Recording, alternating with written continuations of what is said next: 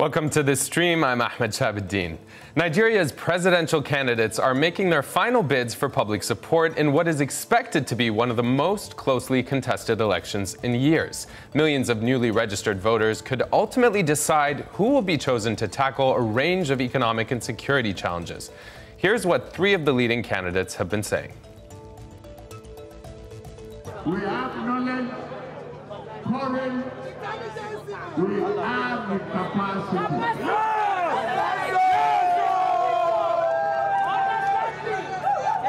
We are better, much better than others. If PDP is elected, we shall restore peace and order in Borno State, not only in Borno State, throughout the country. Once we win the election, that is the beginning of a new. It's the beginning of a new now.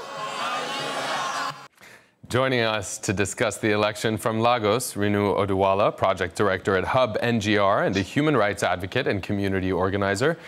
Idiat Hassan, director at the Center for Democracy and Development, a policy advocacy and research organization. She is joining us from Abuja. And last but not least, Eremo Egbejule is Africa editor at Jazeera. He is in Abidjan in the Ivory Coast. And of course, you can be part of the conversation here at the stream. Send us your thoughts through our live YouTube chat. I want to start with a basic kind of outline of the candidates. Let's start there, Eremo. Could you maybe talk us through these top four candidates, some of whom we just heard from there? I'd say right away that this is an election where you have two candidates from the north, two from the south. For the ruling party, the APC, you have Bola Tinubu, two-time former governor of Lagos, very, very powerful man. You have Atiku Abubakar, who's the only one so far who has served at national level as vice president. Initially elected as governor of Adamawa, never served, went on to be vice president. You have Peter Obi on the Labour Party, who is a two-term governor of, who has been a two-term governor of Anambra State in the southeast.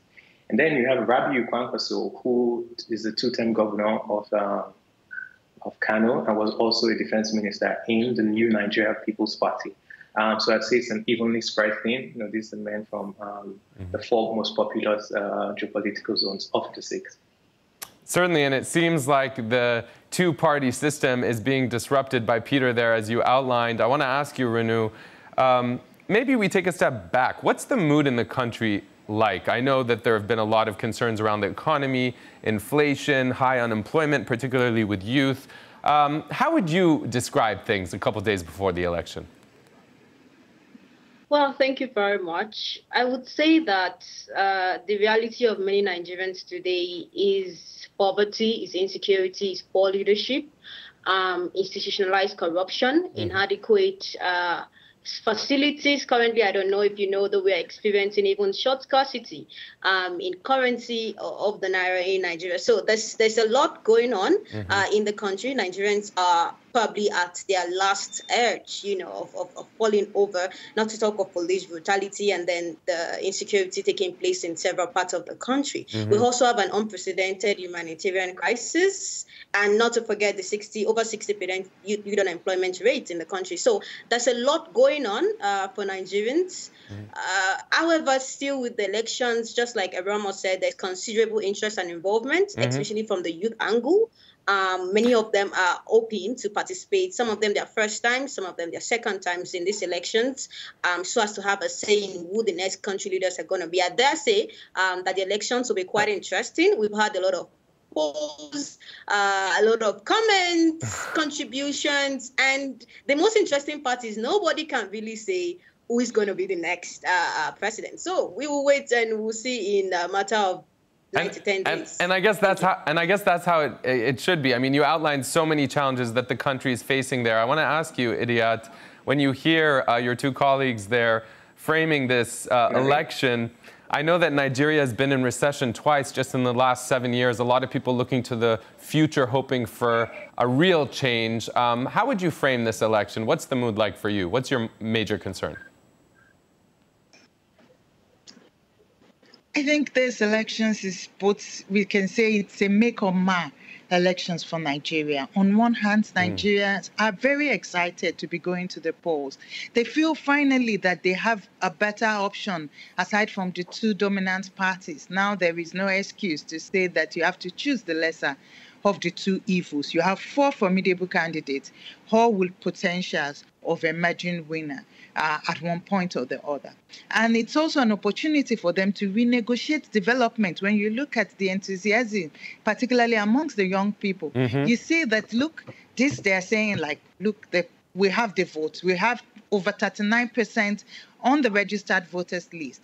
And if we can harness her power, we can actually ensure that there is a change such that the economy can actually work for the young people. It can work for the poor, such that all these challenges of insecurity can finally be addressed. Yeah, I wanted and to say something would be a watershed, because if this opportunity is lost, only God knows when. Yeah, so if this opportunity is lost, Renu, you wanted to jump in there? Go ahead. I mean, she's correct. If this opportunity is lost, I think that there will be a lot of hopes that are crushed for Nigerians, because, well, like I said, we're literally at our last end and hoping that this could literally change the country forward. You can also see that what Formidayat is saying, there's an increase in registered voters these elections. And part of those numbers, a huge part of those numbers can be attributed to young people, meaning, like I said, there's considerable interest and involvement for them to participate. I'm glad you brought that up, because, you know, we actually saw, I think it's nearly 10 million new voters that have been registered, right? And 84% of them are under the age of 34. Over 9 million. Over 9 million registered voters. In fact, I'd like to hear from some of them. This is a clip and from... 7 million of them were young people. Fantastic. Here are all the stats that you need. Now, I want to share with you what some of them had to say after receiving their voting cards. This is from January. Take a listen. Voting for the first time, I'm very excited to wanting to exercise my voting rights, voting the right people into government office to make Nigeria great and proud. For 2019, I felt we were still, the need for change wasn't that high, but right now, something is very, very clear, that it's time that we transition to the younger generation ruling us, and that's why, if I don't do it now, when will I do it? Renu, I see that you're nodding there. I want to ask you, though, okay, there's some hope, there's some enthusiasm. They know that they're a big bloc. Maybe this is the moment that they're taken seriously. But I have to wonder, I mean, youth unemployment, a real issue in the country, no? Yes. And it has also contributed to a lot of apathy in the country. More than 60% of young people in Nigeria are unemployed. And if we compare that to a country, they could literally be a country of their own. Also, we will look at the state of human rights in the country that led to the widespread protest in 2020. You can see that there is a lot of dissatisfaction with the system. But then, like Hidayat said, we as young people do no longer have to choose between the devil and the blue sea in order to be able to elect him as a president. Now we have candidates that we can truly vouch for. And you can see that. I mean, not even Nigeria alone, the entire world can see the enthusiasm of young Nigerians in the 2020. Right, and a lot of those young Nigerians, Eremo, if I'm not mistaken, supporting Peter Obi, or at least that's what it seems like from where I'm sitting. What would you like to add? It looked like you wanted to jump in there. Oh, no, I wanted to add to Renu's point about there's so many unemployed people that it could be a country. From the latest statistics in 2022, we have 133 million Nigerians living in absolute poverty, right? That's more than the population of Ethiopia, and that's the second largest country across the entire continent, right? So that's one. Another thing to note is this, right? There's immense insecurity across many parts of Nigeria. In the northeast, you have Boko Haram and all of its offshoots, ISIL, and other factions, right? Children who were born in 2009, the year that the insurgency began, they will be eligible to vote in the next elections, right? So you have to look at the depth of problems that young people have seen and realize, okay, fine, we're going to have to vote. About many young people deciding to vote for Peter Obi, on the surface, yeah, things look like that's going to be the case. But we also have to remember one thing. The Northwest is the most populous zone in the country, right? And there's also a lot of young voters there. We cannot presuppose that all of them are going to vote for one particular candidate or another, right? But the one thing that we can agree on for sure is that most of the voters, I think three quarters of the new voters, are young people. You know, some of them are students who have been at home. Last year, for example, there was a strike that lasted 8 months. And that strike was the 15th or the 16th strike that lecturers have gone on since 1999. So you're averaging a strike every 1 or 2 years in the last 23 years. Yeah. But irrespective of that, Renu, go ahead. Let's hear from Renu first. Let's just hear from Renu first if we can. Renu, go ahead, then we'll come back to you. Go ahead. Yes, talking about the students, you know, who actually make up about 40% of the new voters that have recently been registered. You see a recent presidential candidate also telling them that they would spend 8 years in school rather than the usual 4 years. And I dare say that many of them, and the national, I think the Nigerian University Commission has also ensured that students go back to vote. So many of them are going to actually be taking part in these elections and be showing their anger and frustration at the system that has kept them at home for almost a year. Also, I think a lot of them are frightened about the promises from the different presidential candidates. I mean, how can you say that you're promising me that I will spend more years than I should in the school? So I think that's a threat, and a lot of them are going to be taking that quite seriously. Fair enough. Just go ahead. Fair enough. Idiat, go ahead. Okay. But it's also important to highlight that young people, it's not a monolithic category. Most of these young people are actually supporting Ms. Peter Obi, while others are supporting Kwakwan. So fanatically, while the others are supporting the two dominant party candidates as well. So it cuts across, it's spread, it depends on the turnout on the day of elections itself. And I'm sure that in few days we will be knowing, by the time we are able to analyze the numbers of people who have actually collected their permanent voters card and which category they do actually belong to.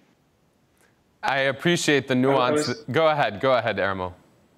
No, I was just going to add to that point, right, and say that there's sometimes, you know, those of us who are commentators from the south of Nigeria, there's a tendency to look at things from only one point of view and to see one part of the country as monolithic, or to box people's voting preferences into one category, to assume that people's levels of education are somewhat linked to who they will vote all the time, right? And so it's important to note that while we can see the momentum that's being generated by one or so of the candidates, right, in the south, people in the north or in the center of the country, for example, you know, they also have their own preferences.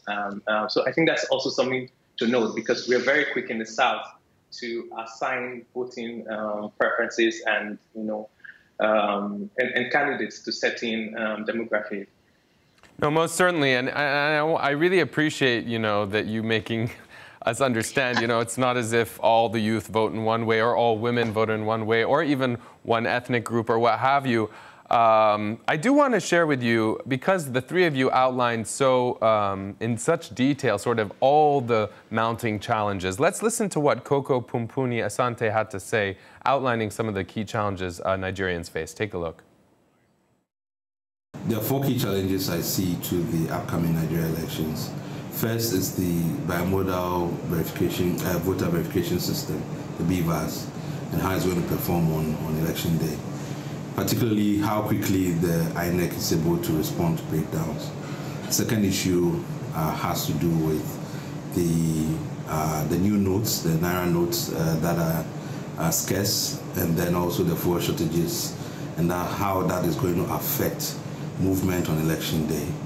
And the third issue is to do with insecurity and how widespread it will be on election day, and whether it will impact on the turnout. And lastly, it's disinformation and misinformation, and how the general electorate are going to respond or react to false information that's disseminated on election day. Idiat, at the end there, one of the challenges we haven't discussed is disinformation. How do you think that's factoring into this election? Is it? I think that's one of the biggest challenges in these elections, because information is actually being weaponized. And there is actually a thin line between the online and the offline in Nigeria. So when people think about just like 32 million, over 32 million people online, how does that get to the over 200 million Nigerians? It's just like this. it's very, very blurred. And what is being said online is actually impacting candidates offline. And in different sets of ways. In these elections, we are seeing that people are not even, they are weaponizing information to glorify their candidates. We are hearing of some spurious things some candidates have done when we know they are not really achievable.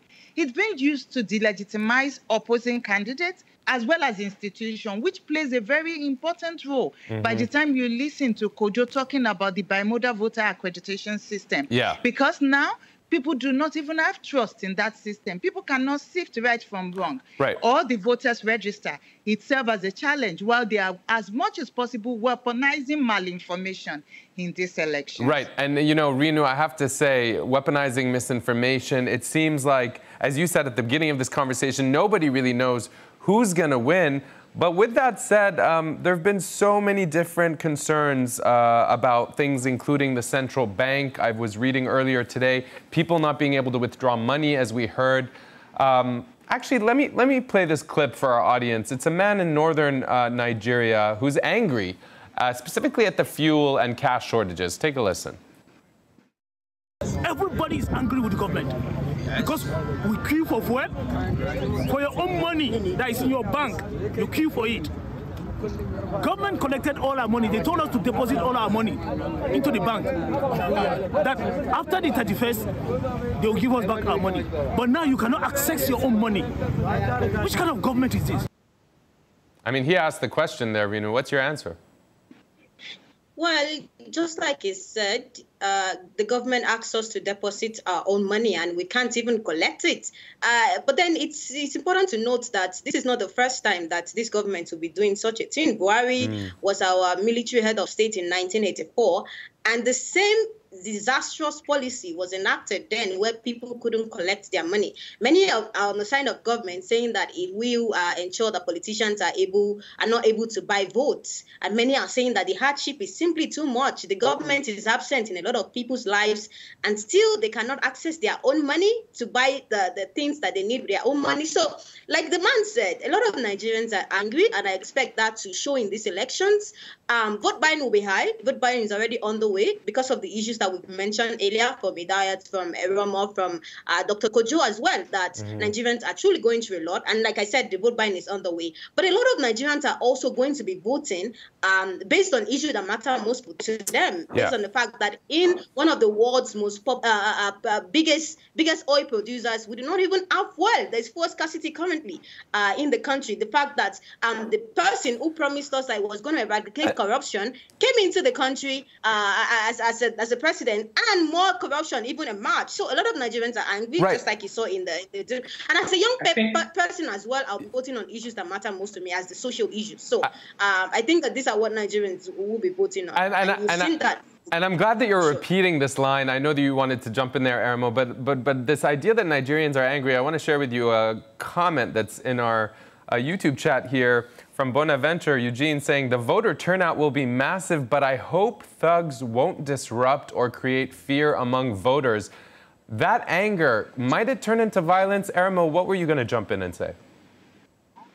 I was going to jump in and say that Nigeria is a country where, new paradoxes are born every day, right? Imagine telling someone else that Africa's largest oil producer for many years has never had electricity for 24/7, like uninterrupted power supply, or has to import fuel. Even though it's just a nation where there's all sorts of impossibilities happening every day. Now, see for example, this cash swap and cash scarcity thing in Nigeria. What is going to happen as a result of this? The outcome is going to be that the unbanked people who were trying to draw into the banks before, they're going to be even more distrustful of the system.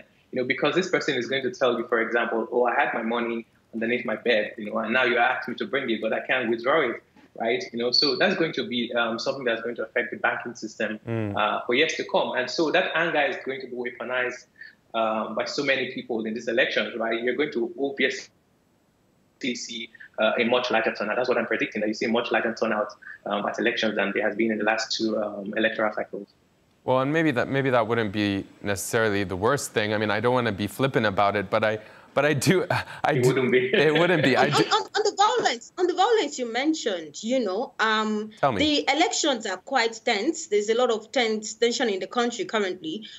We have a lot of issues that we're combating right from the northeast to the north. In fact, every part of the country is almost in chaos right now due to the insecurity that is happening. Well, and this insecurity, just for our audience, if I can, Renew, I just want to share, like, in the north and the south. I think there are two issues. Please go ahead. Go ahead, Idiat.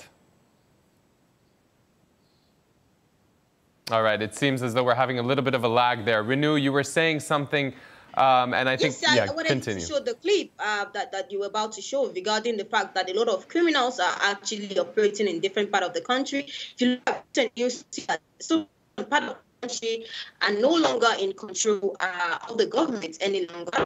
They're now in control. They're now in the hands of criminal elements and all of that. And I think your audio is cutting out there, but we did want to share and just visualize for our audience, in the Northwest, a lot of concerns around banditry, also in the Islamic State affiliates, of course, Boko Haram in the Northeast. In the Southeast, there are separatist movements. In the central areas, of course, there's the conflict with the farmers. This is just what I was trying to share with our audience to visualize what you were saying about, much of the country, if not all of the countries in crisis. And with that in mind, often when there's a crisis, I think of who can solve that? Well, maybe women. I want to ask you, because we've talked a lot about this might being, this election maybe it being an opportunity for women.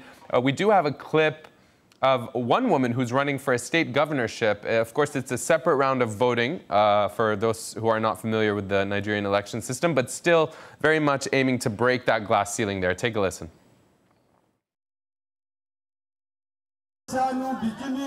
This is a moment female activists in Nigeria have worked for. A woman from a major political party becoming a candidate for governor. And she is a frontrunner. Aisha Binani overcame religious and cultural barriers in the patriarchal society to get here. She says it's been worth the struggle. It gives women, it gives our daughters, it gives our sisters, our aunties, our mothers the confidence that yes, women can work towards occupying whatever elective position they desire to. Renu, I'm curious, are you enthusiastic that this may be a shift for women all over the country in terms of being kind of galvanized to occupy higher offices? On one hand, I am sad because if you look at the 2019 elections as opposed to the 2023 elections, you will see that there is a decline in the number of women political candidates who are coming up in the political sphere in Nigeria, which means that there's an issue if there could be a reduction instead of an increase. Recently as well, you've had attacks on, and that cannot be unsure. You can trace that to the recent attacks on the, women leaders, political candidates. Recently, a woman leader was killed in Kaduna. A woman leader of the Labour Party was assassinated. And so there's a lot of political violence geared towards women in Nigeria. They are not usually seen as people who should lead. So on one hand, I'm sad that we have less women who are contesting for political seats.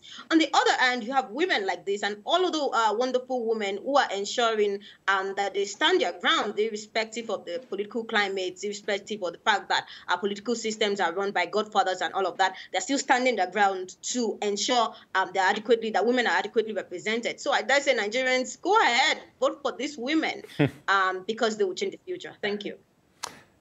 All right, go ahead. I want to add that it will be a very, very important 2-for-1 victory if Aisha Binani does win in Adamawa State. Because on the one hand, Nigeria will have its first ever female elected governor. But on the other hand, right, this is Adamawa State. It's in the northeast. This is the same region where 6-8 years ago, Boko Haram kidnapped young girls because their mantra is that Western education is forbidden. So it would not just, it would also be a boost for female education and female empowerment generally across that region, the Northeast.